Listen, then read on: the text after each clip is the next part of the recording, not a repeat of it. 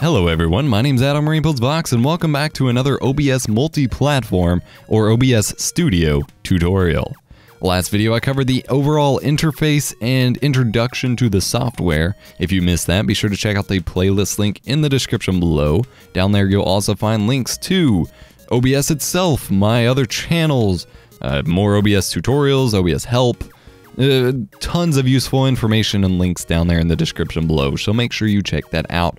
Go ahead and smash that like button if you're, looking for more OBS stuff, and let's jump right into it. So to be totally honest, a lot of the settings and a lot of the sources and scene setup to actually set up the visual part of your stream is going to be almost exactly the same as the original OBS. So to start out, I'm actually going to jump into some of the important settings you need to address. In this video, we're going to adjust the file output settings if you're recording a video. I'll do a full package video on start to finish recording games on your desktop in OBS, but for just setting up your actual file recording, we're going to cover that right here in this video. So to get to your options menu, go ahead and click settings down here on the video bar on below your video preview and go to output. Now this is your file output, not your stream output. Now you have a few different options here. You have output mode, simple or advanced. So let's start with the simple mode. In simple mode, you have your recording path, format, bit rates, etc.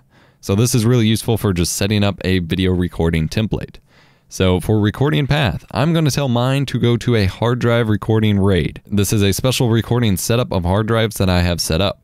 You need to record to whatever you have available. If you happen to have a secondary hard drive inside of your computer, it would be a very good idea to record to that instead of your standard C drive. And this is because your hard drive will bottleneck when your operating system and games are running from it. This means that it will essentially be already so busy running your games and your operating system, that being Windows, that it won't have enough power or speed left in the metaphorical hose of its bandwidth to record your video, and you're going to end up with a lot of video lag.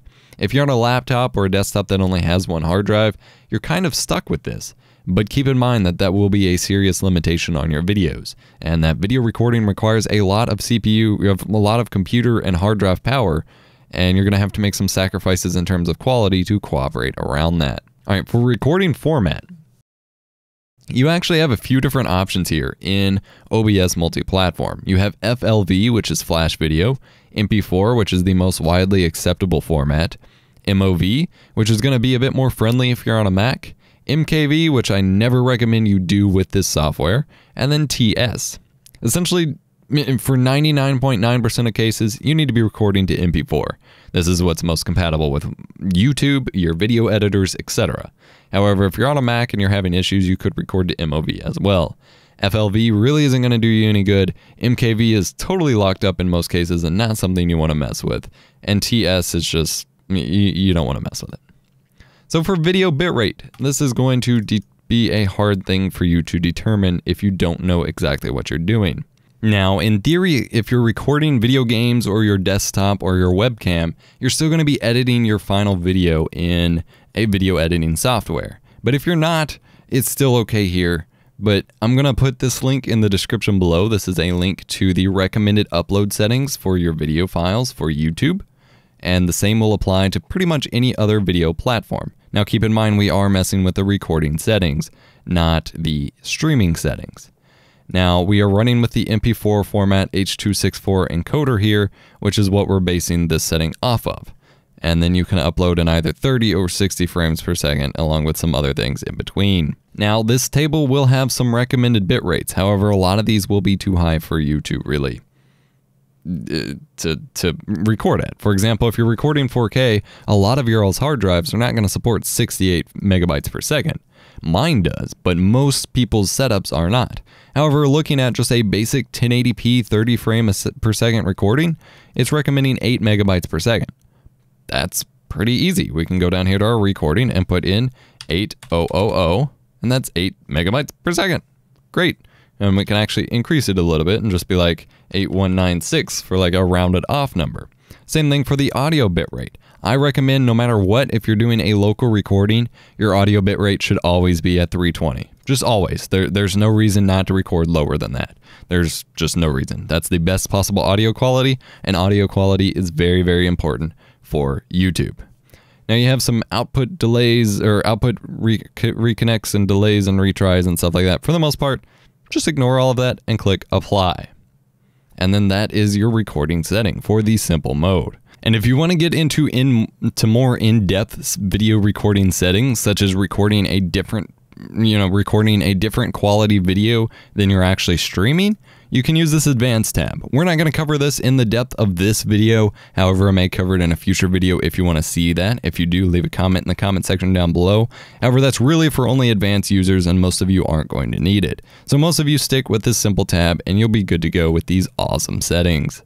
So again, refer to this chart of video and audio bit rates and you'll be good to go. It does recommend a higher audio bitrate than 320. However, OBS only goes up to 320 for its AAC audio, so that's all you need to really worry about. And that is an overview of the recording settings for OBS for your file output. With these settings that we established right here in the simple tab, this is actually going to make a very good quality 1080p video. And so once you set up the rest of your stream, you're actually going to have a very good quality 1080p video. So keep these settings in mind. Take a screenshot if you like. I might post a screenshot or something in the description below. Keep that in mind, and hopefully it helps you make a better stream. I do hope this video was helpful for you. If it was, leave a like on the video. Subscribe to the channel for more OBS tutorials and other videos. Again, there's going to be lots of more OBS tutorials in that playlist in the description below. And be sure to check out our Patreon campaign where you can subscribe to the channel with a monthly contribution to receive early access to our videos across all of our channels. Also, be sure to follow us over on Twitch at twitch.tv/eposvox. That link will be in the description below. We've been picking up more streams, and once we finish our final move here, we're moving to an apartment, we're going to be streaming a ton, so be sure to follow us over on Twitch. And feel free to request whatever game you'd like to see. If you want to see us stream a game, we may very well stream it. Be sure to request it as well. Otherwise, guys, my name has been Adam or EPOS Vox. Thank you so much for watching, and I'll see you in a future video. You've just watched another epic tech video from me, EPOS Vox. Consider crushing that like button and subscribing to the channel. That way you never miss an upload. Also, check the links in the description to follow me on Twitter and Facebook, and hit up our Patreon campaign for early access to videos. See you in the next epic tech video.